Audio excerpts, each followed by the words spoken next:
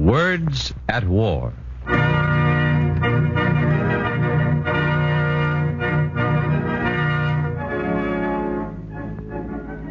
Here's to them.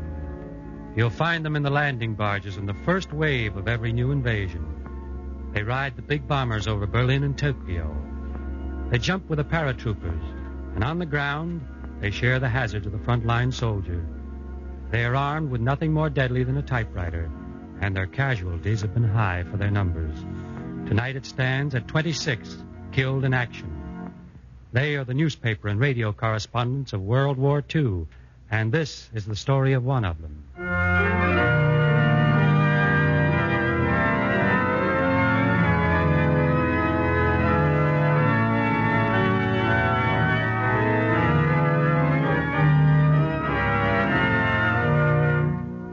The National Broadcasting Company, in cooperation with the Council on Books in Wartime, presents another program in the widely discussed series Words at War, dramatizing the most representative books to come out of this great world conflict. Tonight's book was written by a former reporter for NBC and the Los Angeles Times, Tom Trainer. It's a light-hearted account of his early adventures in covering the war, and Tom Trainer gave it a light-hearted title. He called it One Damn Thing After Another.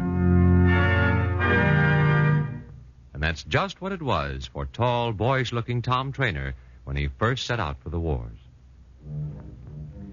I'm frightfully sorry, Trainer, old man, but it simply can't be done. But, Colonel, all I'm asking is this. Let me go on this bombing mission. I've talked to the crew, and they don't mind. Quite out of the question, Trainer. Sorry. Awfully sorry.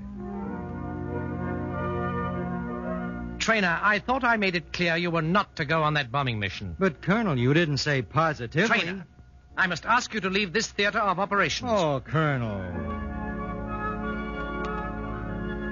I'll have to ask for your credentials, sir. Credentials? Oh, yeah, sure. Let me see now. Oh, yeah. Here's something. This here's a driver's license. That's right. It's in order, isn't it? Yes, but look here, sir. Now, take a look at this. Social Security. You don't understand, sir. I said... Of course, Sergeant, and here's something else. Police pass. City of Los Angeles. No, this ain't right. Plenty of credentials, eh, Sergeant? Well, thank you very much. Be seeing you around, Sergeant. Look here, sir. You can't do that. Say, Bill, what kind of priority did the Correspondence Committee give me? Let's see. I've got it right here. You have priority number 140. 140? Yep. How many correspondents are there in this area? 140. Well, what's the idea of putting me at the bottom of the list? Well, I'll tell you, Tom. You mail your stories in, don't you? What's that got to do with it? All the other boys cable their stuff. So you see... Oh, nuts. You can't do that, Trainer. You'll have to leave the front, sir. No, Trainer, and that's final. Trainer, get out of that plane!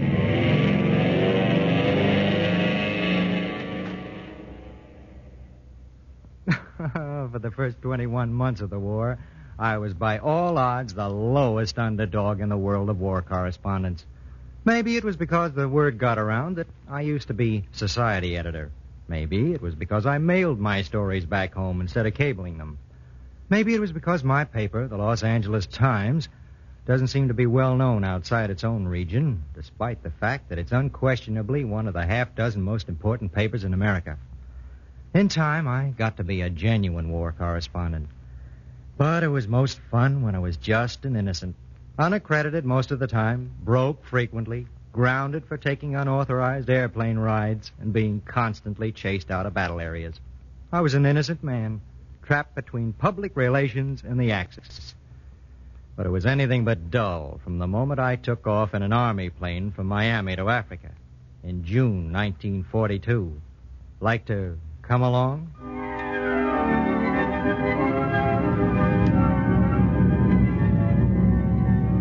My plane accommodation should have been the tip-off. I was the only passenger for the flight across the South Atlantic. My only companion was a big piece of war machinery which leered at me all the way over. And every once in a while, when I wasn't looking, it'd reach out and wipe some grease on my trousers. Victor Hugo once wrote a story about a cannon that broke loose on a ship and went smashing back and forth, killing men and splintering wood. And as I looked at my piece of machinery straining at its ropes in that plane, I wished I'd never read that story.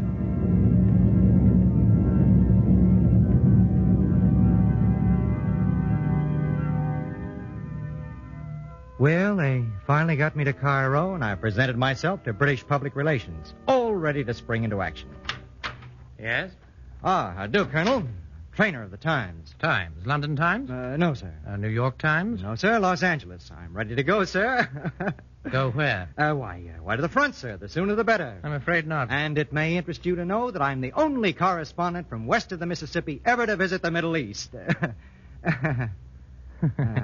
I'm afraid it can't be arranged, Trainer. It can't be... You mean I can't go to the front? Precisely. But, Colonel, I've come all the way from America to cover... Sorry, old man, but the fact is that we have more correspondents at the front now than we can handle. But I'm the only correspondent west of the Mississippi ever to visit the Middle East, and I think I deserve some... Trainer, let me repeat, we can't accommodate any more correspondents. I must refuse you credentials.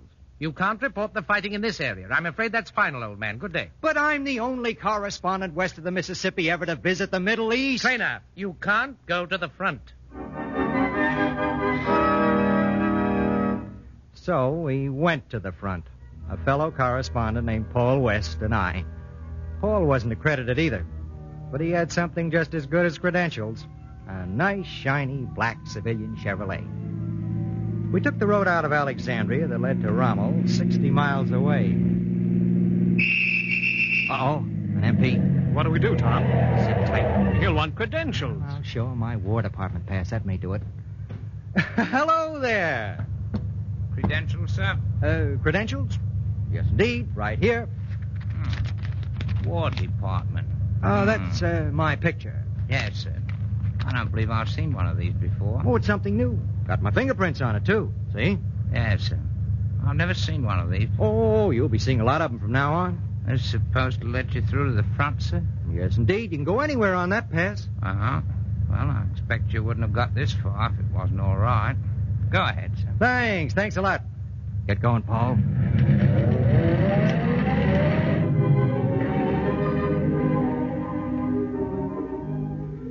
Now, you just don't drive right up to the front in a shiny black Chevrolet with chromium trim.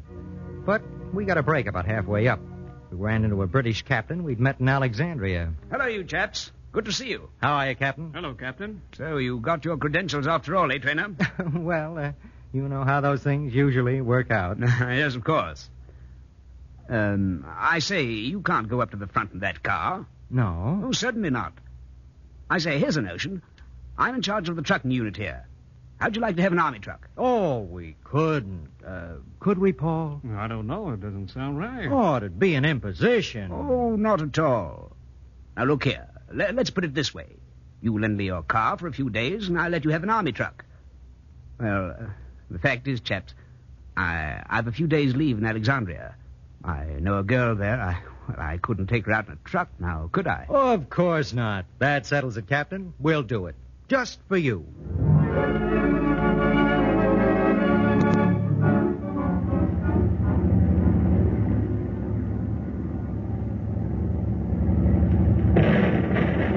There's some strange power that watches over unaccredited war correspondents. The captain not only gave us a truck, but he supplied a driver. A combination driver and batman named Walters. Wonderful fellow, Walters. What was that, Walters? Artillery, sir. Oh, ours? No, sir. Theirs. Theirs? What are they shooting at, Walters? Us, sir. They're shooting at us. A little faster, Walters. It's most unusual, sir. They seldom waste ammunition on a single track. Oh, that's nice to know. A little faster, Walters. Yes, sir. This is really most unusual, sir.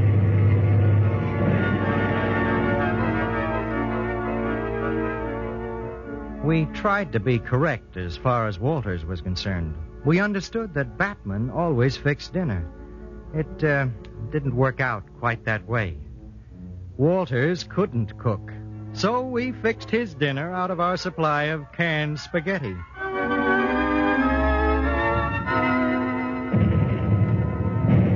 suppose I should have known, but it came as rather a surprise to find when we reached the front that one was constantly being shot at. I'd been brought up in the school that believes it's dangerous if you're out hunting with a man who doesn't manipulate his gun correctly while creeping through a barbed wire fence, and now here I was being shot at with shells and being sniped at by inquisitive officers. Just a moment, please. Oh, here it comes again. Our luck can't hold out forever. Your American correspondent? Yes, Trainer's my name. This is Paul West. Where's your escorting officer? Escorting officer? Yes, you have one, don't you? Huh? Oh, sure we do. Don't we, Paul? Well, naturally, we wouldn't be at the front if we didn't have an escorting officer, would we? Where is he? Where is he? Why, he's off somewhere. Can't be with him every moment, you know. Of course not. He has to have some time to himself. May I ask, gentlemen, what unit you're attached to? What unit? Well, why, sure you can ask. Tell him, Paul. Unit? Well, naturally. Anton? Of course. You don't think we'd be up here if we weren't attached to a unit. May I have the name of the unit, please? Of course you can. Tell him, Paul. All right, it's that South African unit. Oh, you mean the 8th South African? Yeah, sure, that's the one. The 8th grade outfit, one of the best. Colonel Handley's command? That's the one. Now you've got it. You know Colonel Handley? Do we know Colonel Handley? Tell him, Paul. Colonel Handley. He had us to dinner in Alexandria a week or so ago. Is that so? Wonderful dinner. Oh, I tell you, the Colonel's the salt of the earth. Yes, sir, the salt of the earth. Gentlemen, since the Colonel is such a dear friend of yours, I'm sure you'll be distressed to know that the South African 8th and Colonel Handley were captured at Tobruk a month ago. They were. Oh, what a shame. What a pity. Let me see your credentials. Oh, yes. Give him the War Department pass. Oh, yeah. Here you are, sir. Credentials from the War Department in Washington. Photograph. Good likeness, eh? Fingerprints. Let me see it. There it is. Careful, sir. Don't smudge the prints. Great War Department, our department. Secretary Stimson, salt of the earth. Ever see the Pentagon building? Amazing. I've never seen one of these before. Yes, sir. Biggest building in the world. I'll take the pass, sir. Pentagon, you know. How many buses go into that building every day? Never believe it. How many buses, Paul? Well, must be thousands. Must be 10,000. Gentlemen. Yes, sir. I'm going to overlook this. But from now on, stay close to your escorting officer. You can't just barge around the front, you know. No, sir.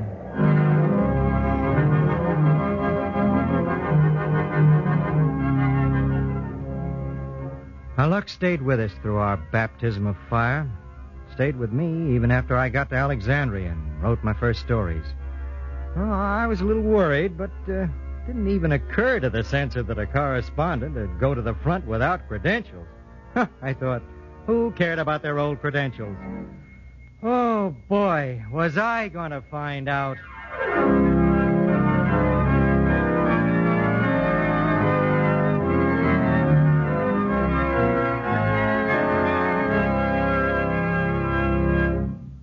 This is Words at War, presenting another dramatization of an outstanding war book. Tonight, One Damn Thing After Another, Tom Trainer's account of his early adventures as a war correspondent. So far, we've heard how Tom Trainer, ex-society editor, arrived in the Middle East to be promptly deflated by British public relations officers who told him flatly and finally that he couldn't have credentials, he couldn't go to the front, he couldn't do practically everything, all of which Tom Trainer immediately did. Now Tom Trainer's story of being trapped between public relations and the Axis continues. Because of my unaccredited status, it sometimes seemed as though I were constantly being involved in Rover Boy stuff. However, I preferred it. Otherwise, I would have begun to suspect I had a bad character, since nearly all my repertorial ventures seemed to be illegitimate. But by playing this Tom the fun-loving Rover Boy role, I could wear a boyish grin and call it a prank. Operating on that theory, I insinuated myself into a Liberator bomber and went all around the Mediterranean.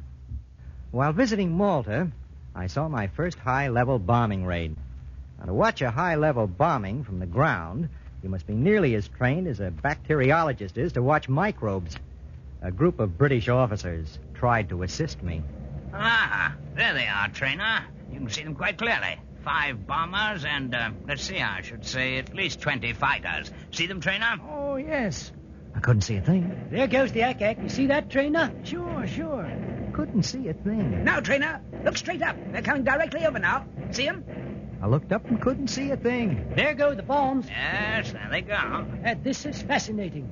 See the glint on the bombs, Trainer? I couldn't see any glint. There go the Spitfires after him. See him, Trainer? Oh, yes. I couldn't see them. When I heard the bombs hit the ground, I saw the fountains of dirt and dust and rocks spout into the air. A few seconds later, felt the concussion that combed your hair. Well, they're going away now. The Spits can't catch them. You see them, Trainer? Yes, sir. I still couldn't see a thing. Well, it's all over. Well, I couldn't let it go at that. I had to be in on it. Hey, look! Over that bush there. What is it, Trainer? A couple of planes chasing each other. Where? Ah, that's odd. I can't see a thing. Neither can I. Actually, neither could I. But in case you've never seen a high-level bombing raid, well, probably neither would you.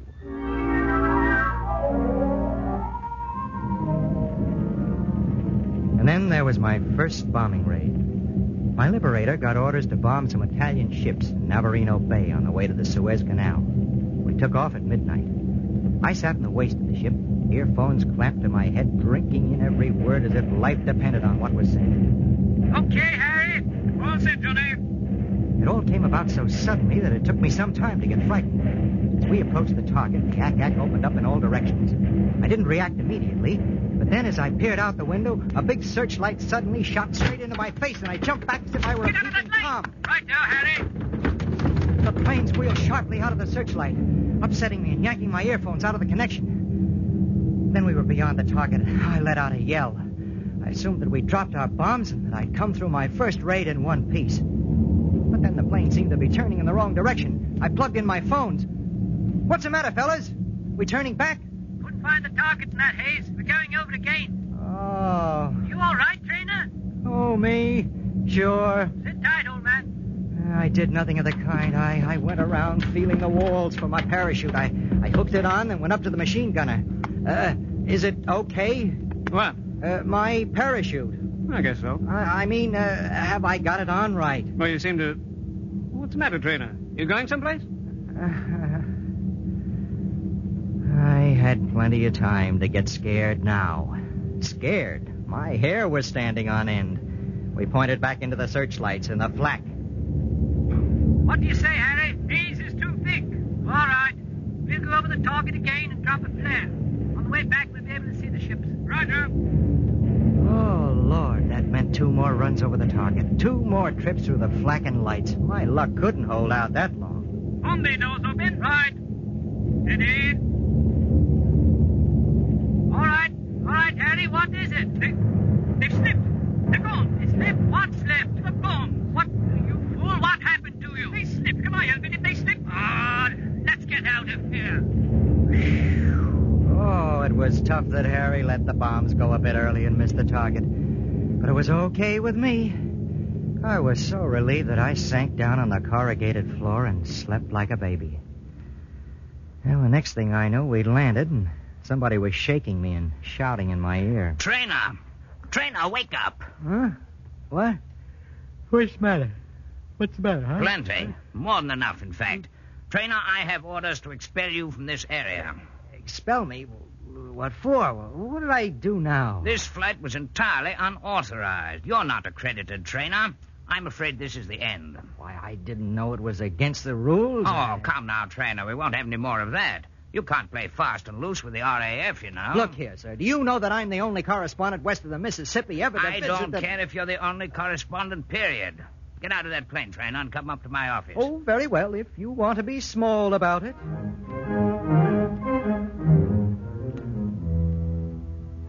He was a nice guy. He got it all off his chest and then let me off by grounding me for 7 weeks. Although he could have, he didn't expel me. That didn't come until some time later.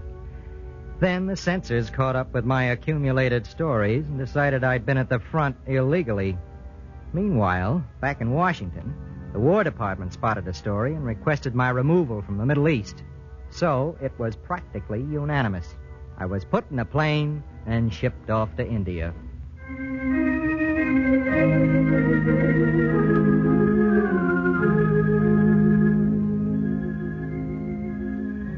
I arrived in New Delhi and presented myself to public relations. I glanced at my shoulder to see if my chip was on straight, jutted out my chin, and waited for the PRO. How do you do, sir? My name is Trainer of the Times, Los Angeles Times. I'd like to get a few things straight. So happens that I'm the only correspondent west of the Mississippi ever to visit India, and as such, I think it only right. Hello, Tom. Huh? What, Fred Eldridge. The very same. But look, you're police reporter for the Times back home. Not anymore, Tom. It's Major Eldridge, public relations. Well, you're the PRO. Oh, say, this is something. There won't be any trouble about credentials, will there? Trouble? You don't think I'd let a Times man down, do you? Oh, swell. What do you want to do, Tom? Oh, everything. Get around, see people, do India. Okay by me, Tom. As far as I'm concerned, you can have India.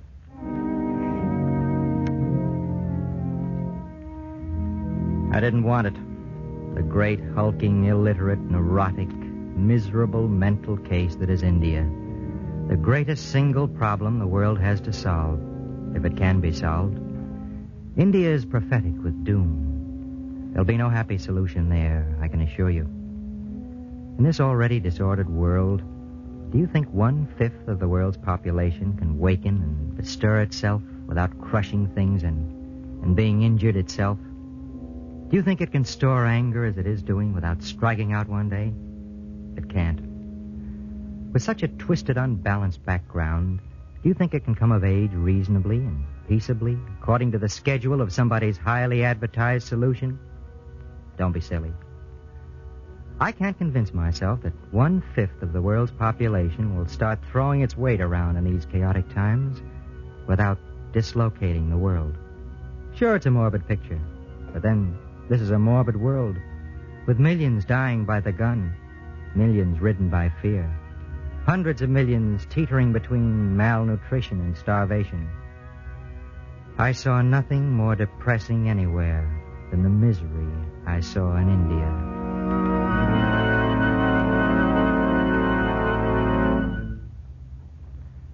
I wasn't sorry to leave India. One thing about it, thanks to my old pal Fred Eldridge, the former police reporter, I was at least a fully accredited correspondent. After I moved on, credentials didn't always come so easily. But the old fun-loving rover boy in me saw me through China, then on to Algiers, Sicily, and Italy. Oh, sure, some of the lads would shy away from me in horror. You see, wherever I went, I continued to mail in my stories. Look here, Trainer, old man. It must take weeks for your stories to reach Los Angeles. Well, sure, sometimes it does. What's the matter with that sheet of yours, Trainer? Can't they afford cable tow? Listen, pal, that sheet of mine could buy and sell your rag twice in an afternoon. It makes it rather awkward for us, you know, Trainer, old chap. We of the Correspondence Committee can't give you a very high priority. The fact of the matter is, old fellow, we've had to place you at the very bottom of the list. Think nothing of it, old bean. I wouldn't feel right anyplace else. I couldn't seem to get it through their heads that my paper didn't mind paying cable tolls. My paper didn't want cable-type stories from me. They wanted me to write full stories, not the skeletonized jargon that comes by wire. Nobody believed me, but I like to mail my stories. And I liked covering the war. But if I seemed to give the impression that 21 months of it was a picnic, well, it wasn't quite that. There were many times when I would have traded you all of North Africa for an hour at home with my family. At last I did come home for a little while, and it was a great moment when I stepped off that plane at Miami.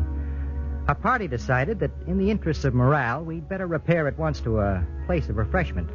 Once there, however, we remembered reading that alcohol should be used sparingly because it could be made into tires. So we ordered soft drinks until we noticed that everyone else, say with a racetrack set, was consuming tires at an alarming rate. Well, this shocked us so much that we had to do something for our morale at once. We all had a little, say, just about the equivalent of a bicycle tire each.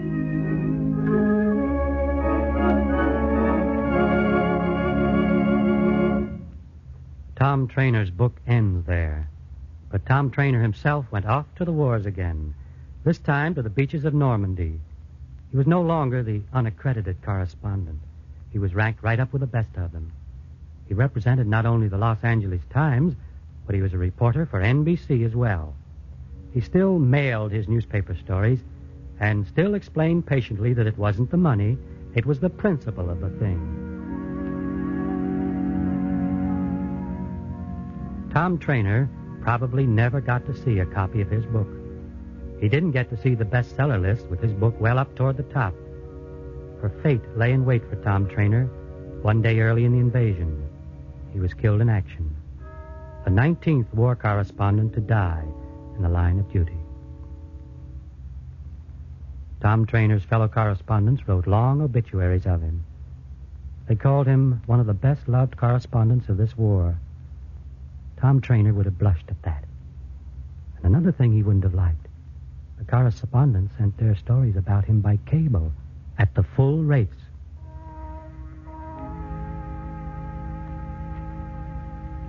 Webb Miller, United Press. Ralph Barnes, New York Herald Tribune. Harry Leslie Percy, United Press. Melville Jacoby, Time and Life. Mrs. Leah Burdett, PM. Eugene Petroff, North American Newspaper Alliance. Jack Singer, International News Service. Byron Darnton, New York Times. Harry Crockett, Associated Press. Ben Robertson, New York Herald Tribune. Frank J. Kuehl, National Broadcasting Company. Robert Post, New York Times. Carl Thursgaard, Acme News Pictures. Lucien Libant, Life Magazine. Bryden Taves, United Press. Raymond Clapper, Scripps Howard Newspapers. Frederick Faust, Harper's. Bede Irvin, Associated Press. Tom Trainer, Los Angeles Times and National Broadcasting Company. Harold W. Kulick, Popular Science. Damien Pereire, Paramount News.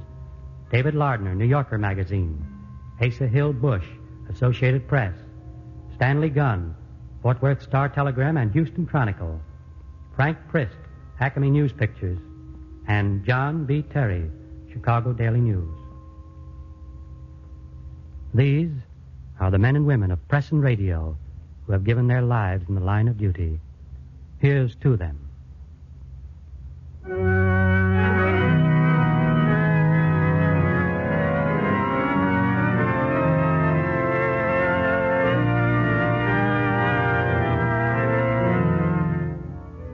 Tonight on Words at War, the National Broadcasting Company, in cooperation with the Council on Books in Wartime, has presented a dramatization based on Tom Trainer's book, One Damn Thing After Another.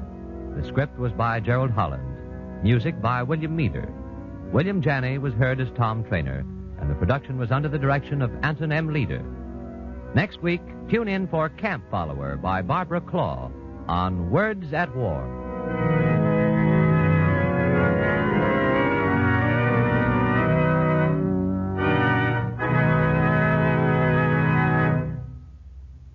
Jack Costello speaking.